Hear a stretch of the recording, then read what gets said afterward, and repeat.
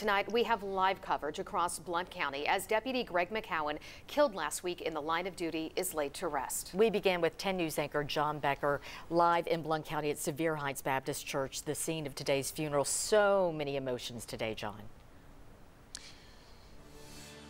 What a day for family members and officers of this fallen deputy.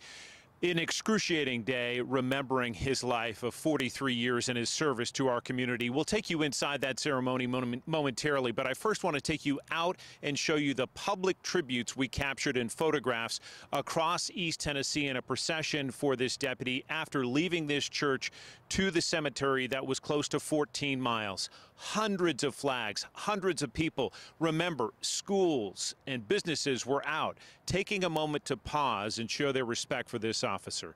Let's take you inside the ceremony where we heard first today from Tennessee Governor Bill Lee calling this fallen deputy a hero.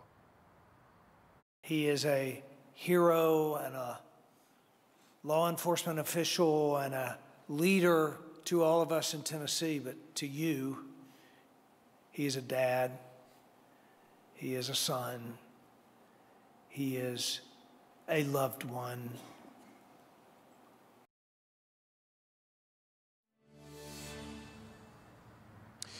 The words there from Tennessee Governor Bill Lee directly to the family of fallen officer Greg McCowan.